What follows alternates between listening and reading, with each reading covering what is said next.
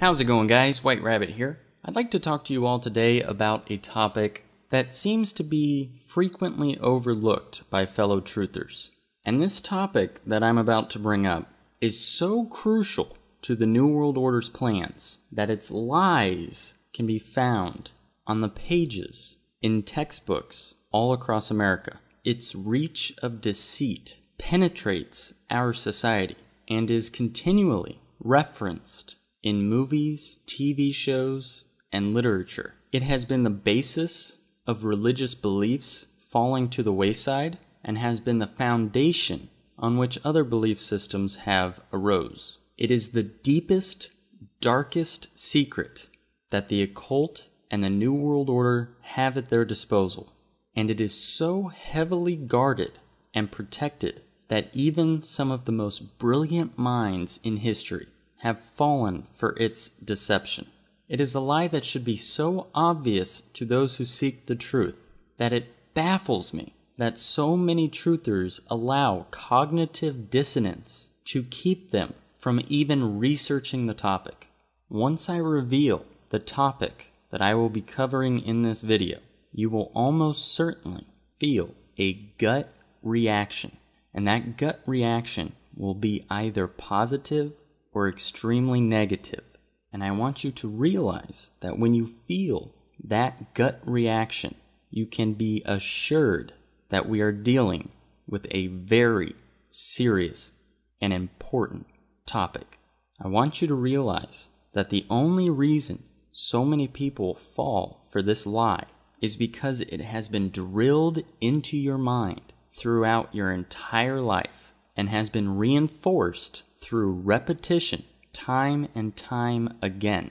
Naysayers of this topic have been demonized and mocked, and you will soon realize why.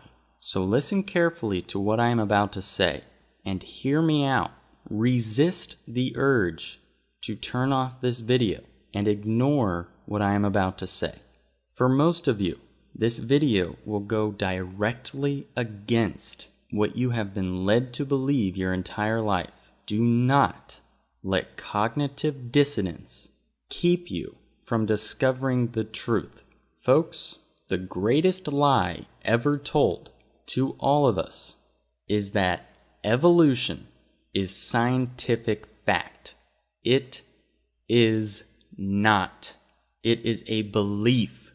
It is a fundamental religious belief. And in this video, I am going to prove that to you beyond a shadow of a doubt.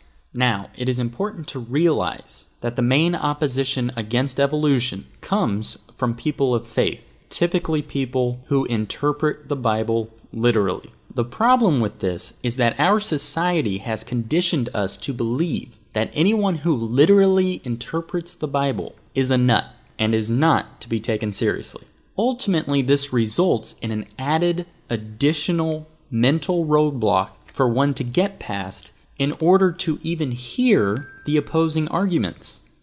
For this reason, I will not be referencing the Bible at all throughout this video. I am not trying to prove the antithesis of the theory of evolution. I'm not even necessarily trying to change your mind if you believe in evolution. I don't think you should, but that's not the point of this video. The point of this video, like I said, is just to prove that it's not fact, with the hopes that you will then go forth and research the topic in more depth with a more open mind. Now, before we get into anything, we first need to understand why they would want people to believe that evolution is scientific fact if it wasn't. I mean, what's the point, really? What benefit would they have of convincing you that something is fact if it wasn't? The answer is quite simple. There is a group of crazy, satanic elitists who have set out with the goal of ruling the world. I think most of us at this point realize this. And in their goal to rule the world, they have several objectives that they must accomplish, one of which is a one-world government. Pretty self-explanatory. But another key ingredient to their plan is to create a one-world religion. Now we're getting somewhere. Now, in order to create a one-world religion, there are 3 ways that one could go about it. The first way is by force. And if you look back at history, you can see the Catholic Church itself taking part in such atrocities. In fact, all throughout history, religious conflict has been a key driving force in violent, bloody war. Now, here's the problem. Forcing someone to believe something is not very efficient. And if history is any indication, it's not very effective. Not only does it take a lot of energy and a lot of people, but it's also not guaranteed. You also have to take into account the people who simply will refuse to accept a religion that they do not believe in. This is when conflict arises. And even the people who do concede and who do claim to accept the religion that you are forcing them to believe in their heart, will never truly believe. So this option is not very practical or effective. The second option is societal influences. Now, we all know that the elite use the media and Hollywood and all these different mechanisms to change the perspectives and beliefs of the population. However, standing alone, attempting to change someone's religious beliefs simply through societal influences is a long shot at best. So then we come to the third option, and that is convincing people that their religion is wrong, while simultaneously pushing your religion as not being characteristic of a religion at all, but instead a certainty, a fact. The reason this would be the most effective way to approach this is by eliminating any debate whatsoever. Think about it. If your religion contradicts fact, it will only be a matter of time until people stop believing. Now, it is important to understand that evolution did not stem from Darwin. Evolution actually stems from naturalism, or a form thereof. Now, the debate between naturalism being a religion or a philosophy is still widely debated, but I just wanted to bring this up for you to realize that it wasn't so much science that created evolution and the theory thereof, but the worldview of a few, which likely led to its acceptance and popularity. So let's break evolution down so that we can understand why it is in fact a religious belief and not scientific fact. The simplest way to explain this is by defining our terms. Let's look at the word religion. The first definition of religion that you will find states that it is a set of beliefs concerning the cause, nature, and purpose of the universe. The second definition is a specific fundamental set of beliefs and practices generally agreed upon by a number of persons. The third definition is the body of persons adhering to a particular set of beliefs and practices.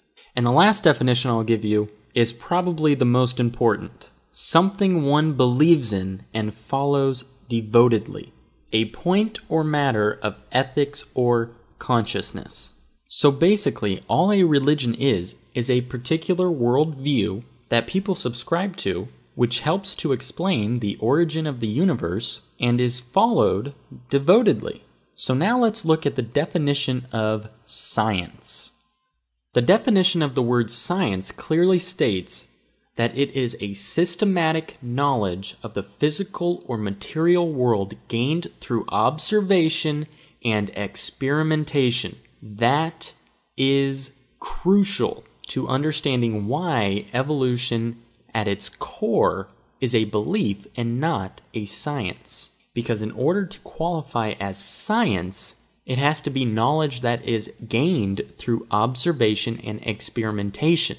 The funny thing about evolution is that even if a scientific experimentation and observation was performed, which proved its possibility, still would not be proof of it having occurred, but only that it theoretically could have occurred.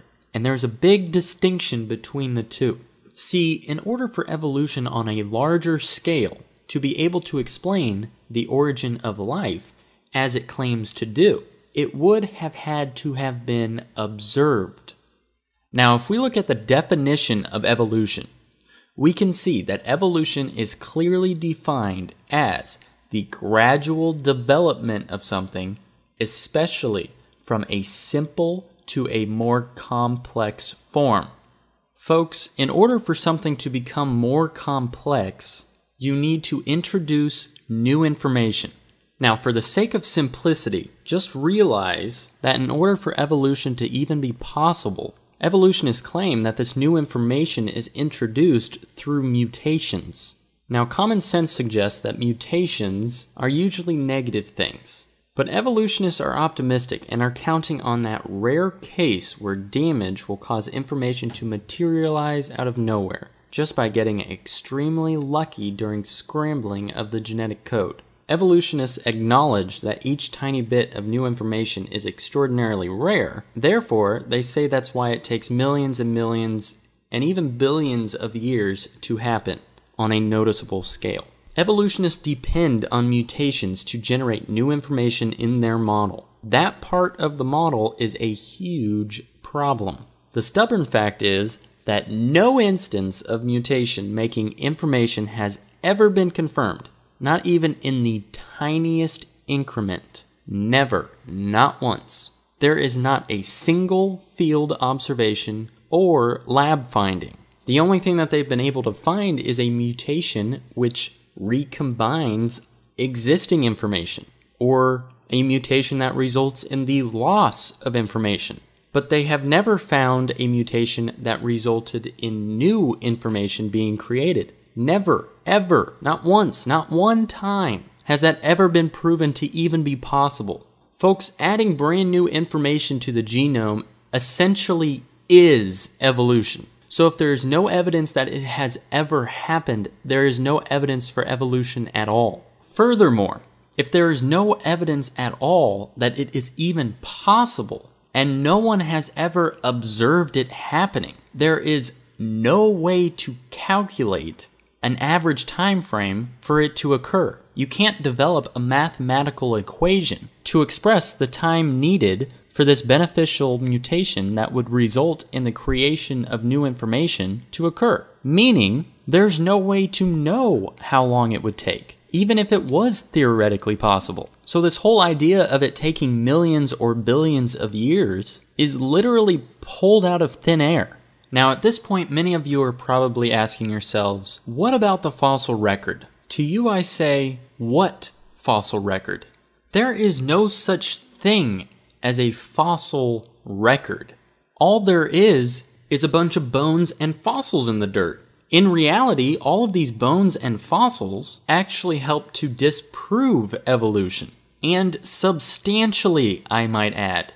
Darwin predicted the fossil record would present a smooth and gradual transition from one kind of organism to another, but instead we find sudden appearances of fully developed organisms. Not only are they not finding these quote-unquote missing links, they're actually finding new chains altogether. Even more damaging to the evolution theory than that, though, is a little thing called carbon-14. Now, radioactive carbon is like an hourglass that is inside all living things. But once an organism dies, the sand in the hourglass begins to run out. This is called radioactive decay. Nothing on Earth can stop it. And we know that carbon-14 has a short half-life. In layman's terms, we know that it is impossible for any trace of carbon-14 to last more than 100,000 years after something dies. So since evolutionists think fossils are millions of years old, they predicted that fossils cannot contain any trace of carbon-14. However, in recent years, the accelerator mass spectrometer has made it possible to measure trace amounts of carbon-14. Of course, many fossils are completely mineralized with no traces of the original carbon, let alone radioactive carbon. Nevertheless, there is a great deal of unmineralized fossil material being found, including such material as crude oil, coal, diamonds, and even dinosaur bone marrow. So what do we find when these things are tested? If you haven't already guessed, carbon-14 is present in all of these things, even diamonds. Folks, fossils are much younger than they've been telling us. And now every AMS lab in the world has the proof. Testing labs all over the world are finding carbon-14 throughout the fossil record, from top to bottom, even after carefully filtering out potential contamination. This is conclusive proof that everything on Earth is less than 100,000 years old. So this brings us to our next topic.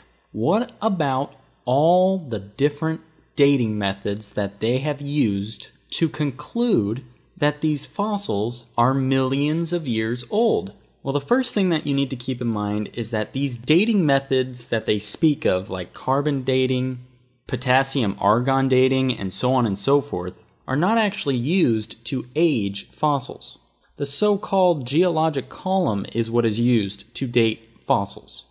The funny thing is, fossils are used to date the geological column, which is obviously circular reasoning and doesn't make any sense, but nonetheless, evolutionists do sometimes refer to these other dating methods, regardless of whether or not you're talking about carbon dating, uranium, thorium, lead dating, rubidium, strontium dating, potassium, argon dating. No matter which dating method you're talking about, they all make wild assumptions on the side of evolution. Let me give you a comparison. All of these dating methods are equivalent to this. Say I had a burning candle that was 8 inches tall and was burning at a rate of 1 inch per hour. If I were to then ask you, when was the candle lit, you would have to make some assumptions.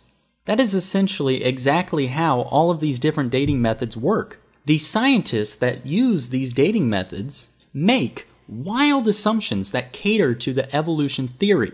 This is important to realize because when they date a fossil using the numbers predicted using the evolution theory, if they were to calculate a number less than what they would expect to corroborate the widely accepted theory of evolution, they throw it out.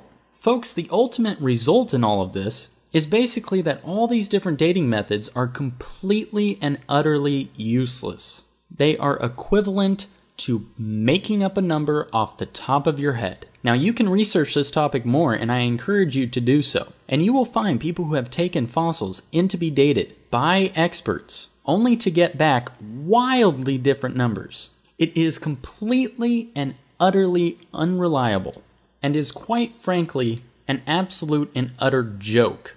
Now while we're still on the topic of fossils, let's talk specifically about dinosaur bones. Now, evolutionists claim that dinosaurs went extinct 65 million years ago. Now, as I've already explained to you, this idea defies modern science. But nonetheless, they continue pushing this part of their theory. Now, imagine the surprise that the scientific community had when dinosaur bones began to surface which still had soft tissue present in them. Folks, there is no way that soft tissue could survive 65 million years. It is absolute and utter nonsense. Furthermore, they will try and tell you that dinosaurs went extinct long before man. Well, that concept in and of itself is completely flawed if you know anything about history.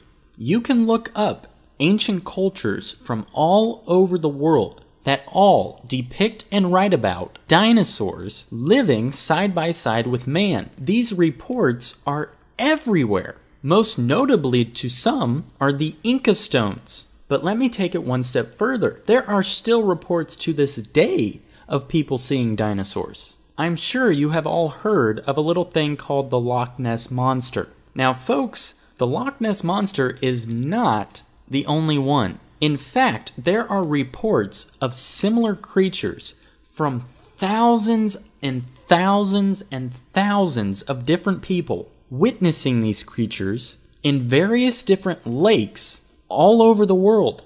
Now, it is believed by some that these creatures could be a plesiosaurus or something of the like, i.e., a dinosaur. And there are similar reports of people seeing different kinds of dinosaurs all over the world as well. There are even reports of pterodactyls supposedly digging up the graves of people in India from recent years. Now, it's important for me to note that I do not know if these reports are true or not. But when you get eyewitness accounts from thousands upon thousands of people, and you frame it in the light that dinosaurs have been around all along and have been going extinct gradually over the years, like many other animals have, it really makes you stop and scratch your head. Not only that, but it starts to make a whole lot more sense why scientists would be uncovering dinosaur bones that still have bone marrow in them.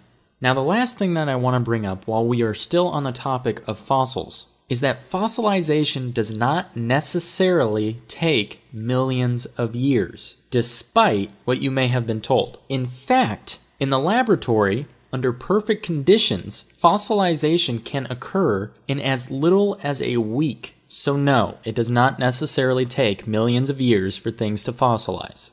So let's now move to the subtopic of human evolution. I'm sure that you have all heard at one point or another during your life that man evolved from ape. And I'm sure that you have been told about all of the different supposed transitional stages of human beings supposedly found linking Homo sapiens to apes or an ape-like creature. And all I have to say about this, folks, is that you really need to do your research. The vast majority of these are admitted and proven frauds, yet are still touted as being true. Let me give you just a few examples. Nebraska man was a name applied to Hesperopithecus Harold Cookie, a putative species of ape. Hesperopithecus meant ape of the Western world, and it was heralded as the first higher primate of North America.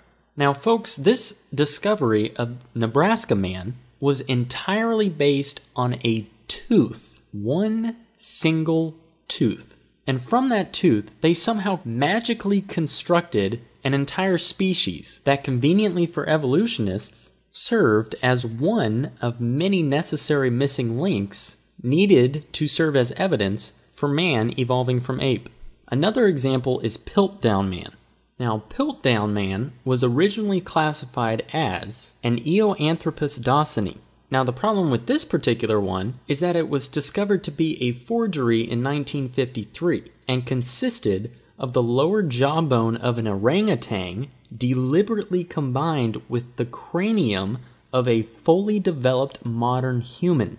Folks, the thing you have to ask yourself is, why are there so many frauds surrounding the evolution theory? Statistically speaking, these genetic mutations that result in the creation of new information are extraordinarily rare, meaning that in order for one species to transcend to the next level, as the theory of evolution dictates, they would have to cycle through hundreds, probably more like thousands upon thousands of generations in order for this genetic fluke to occur. My point is this: either these man-like apes should have been around for thousands and thousands of years, or at the given point in time when they did exist, there would have had to have been a huge population of them. In either case, the quote-unquote fossil record should be riddled with these bones. These archaeologists shouldn't be resorting to creating hoaxes in order to gain notoriety and fame for finding the missing link. They should literally be tripping over these things.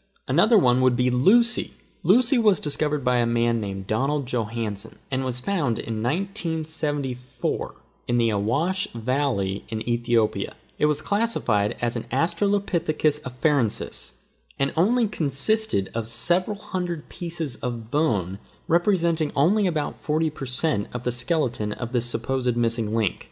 Now, what is highly suspect about this so-called discovery is that Donald Johanson went to Ethiopia with a grant to find the missing link. Now, just 2 weeks before his grant money expired and ran out, he discovered Lucy. Highly motivated, I suspect. Now, Lucy was 3 feet tall and was obviously a chimpanzee of some kind. Now, the skull was completely crushed, so they could not tell anything about the skull. But when they depict her in museums and in textbooks, they make her appear half human and half ape. The supposed knee joint of Lucy was found over 1.5 miles away and 200 feet deeper, and the hands and feet bones were missing, yet they somehow decide to put human feet on it whenever it's illustrated. Now, one that most of you have probably heard of is Neanderthal man. Neanderthals are generally classified by biologists as the species Homo neanderthalensis. The problem is it has been proven that the Neanderthal cannot possibly be a missing link between man and ape. I highly encourage you to do more research on the Neanderthal man. Unfortunately, there is far too much to get into in this video. But to give you a very short explanation, Neanderthals are actually thought to be superior humans with thicker bones and stronger muscles who actually lived to be very old. They also appear to have a 13% larger brain than modern man. Folks, any way you slice it, Neanderthals are not an intermediate step in the road to create modern man, but can actually be considered one step above modern man. They were smarter, stronger, faster, and bigger than we are today.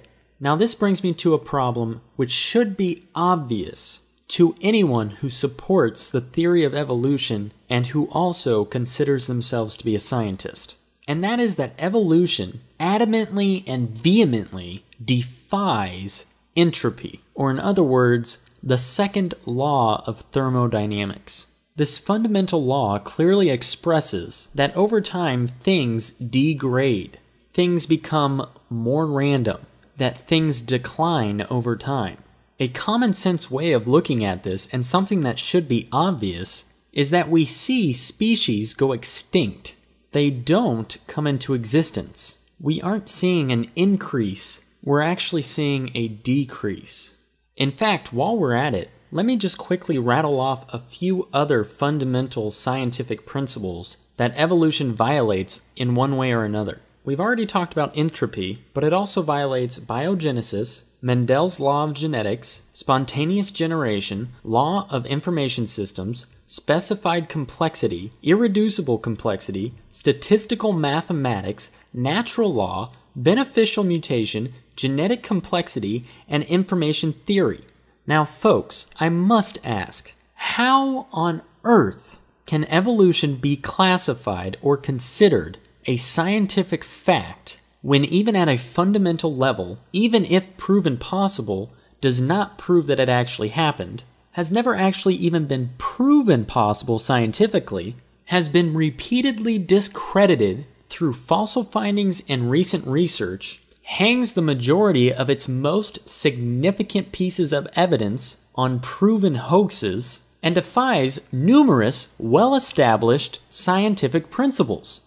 Folks, at the end of the day, there is absolutely no way to quantify evolution as a fact or a certainty. It is a belief, and a religious one at that. People follow this theory devotedly and base their entire view of the universe and how it works on this theory.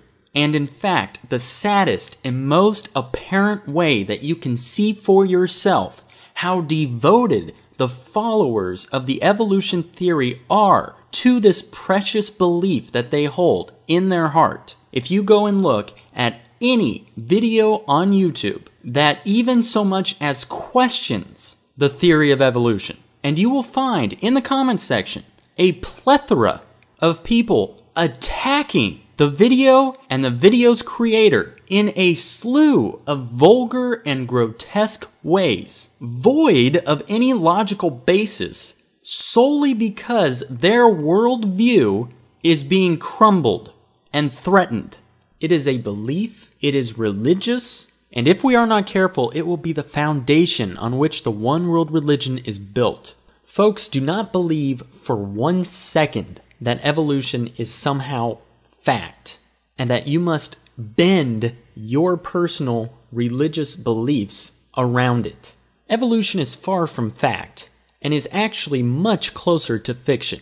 And it's important for me to note here that the pieces of evidence that they conclude are scientifically proven cannot possibly quantify as evolution. and calling them evolution or part of evolution is extremely misleading and deceitful. Adaptation is a much better word than microevolution to explain the subtle changes within a given species of the same kind.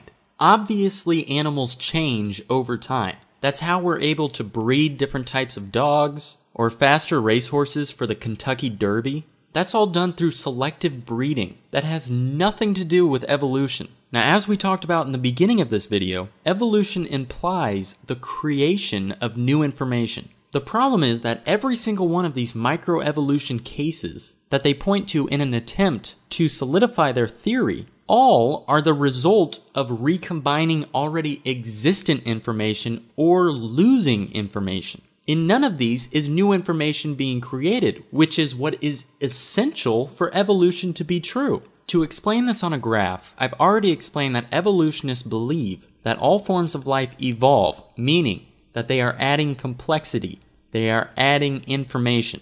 This can be depicted by an upward graph. Now, this is all hypothetical. It has never once been proven in a laboratory setting or in the field. What scientists do observe on a regular basis, however, is the recombining of already existent information, meaning no additional complexity being added, which can be represented by a horizontal line. In other words, variations within the same kind of animal, but all resulting from the same genetic information. Nothing added, nothing subtracted. They also occasionally witness mutations that result in the loss of genetic information. This can be represented by a downward slope, or the loss of complexity, the loss of information. Now, sometimes they try and confuse you, and they will point to something that they claim is a beneficial mutation that is actually the result of losing genetic information. But the way that that works is an organism losing a protein that a virus or bacteria attacks. Therefore, if the organism no longer produces and creates that protein, this virus that was attacking them is no longer able to. And they credit that as a beneficial mutation when in reality, it is the loss of genetic information and cannot possibly quantify as evolution. If anything, it's de-evolution. Now, when we look at these graphs, we know that the creation of new information has never once been observed, tested, or proven, even possible. The horizontal line accurately depicts no information being added or lost, while still creating variations within the same kind of animal. Now, the downward slope, as I described, explains the loss of genetic information. Now, the thing with this is, you can't continue losing genetic information and still see beneficial mutations. The vast majority of the time, when you lose genetic information, it's a negative thing. So yes, while scientists can occasionally point to the loss of genetic information being a benefit to a particular animal, not only is that extraordinarily rare, but it actually shows de-evolution. So when we look at this graph and we see what has been proven and what has never been proven, and we look back at these bones of Neanderthal man being uncovered, well, it begins to seem as though we're actually, in a sense, de-evolving. I mean, after all, that is what the science is indicating. Now, my point is that when somebody comes to you and claims that evolution is scientific fact, you can be rest assured that they clearly don't even understand evolution on an elementary level.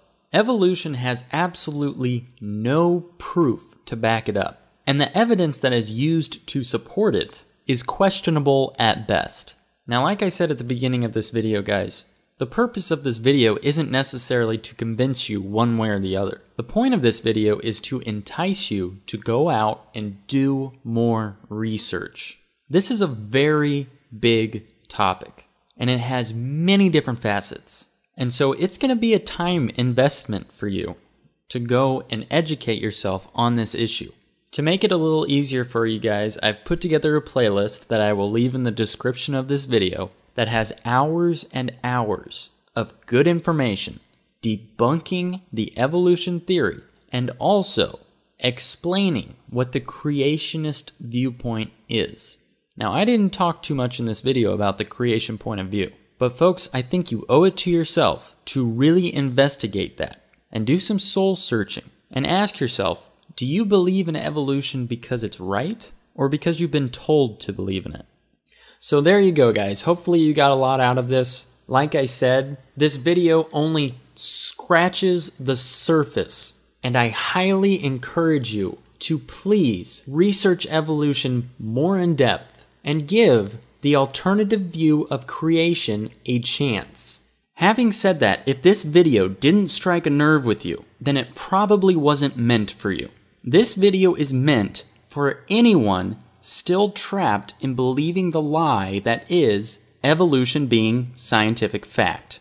And so I would ask you, please share this video with anyone you know who has been caught up in the lie that is the evolution theory. This topic is far too important and far too frequently overlooked for us to sit by anymore and allow these lies to keep being perpetuated throughout our society. Please share this video, get the message out there, and if you're new to this topic, please do the research. Research everything you can get your hands on, because I know that as long as you keep researching and you remain impartial and unbiased to the truth you are seeking, you will eventually discover the truth. And if you're anything like me, it will knock you off your feet once you do. If you haven't already, please like and subscribe. Make sure you check out some of my other videos. Thanks, and God bless.